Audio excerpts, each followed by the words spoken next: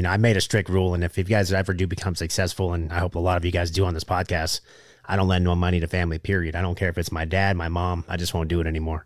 Just strict, cut them off, because it's just going to start an argument. You're going to be pissed off. I'll amend that, because I did the same thing, but I just won't lend. Yeah. I might give you, but I don't lend. It sucks because, you know, you get people ask you, and it just like, it makes me sick to my stomach, because I know they probably need it. And I'll give people money all the time, you know, my brother, my mom, and give them money. But yeah, anytime you loan somebody money, it's just like, all of a sudden, it's the quickest way to make somebody disappear. You know, when people call me, it's like, can I borrow some money? How much? You know, I've had literally people be like, you know, $200. Oh, sure.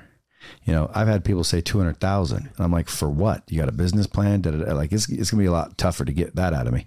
But the cool part is the dude that got the $200 and never paid it back, never have to ever give them another dime again for $200. Yeah, it's worth it. Sometimes it's pay him to go away.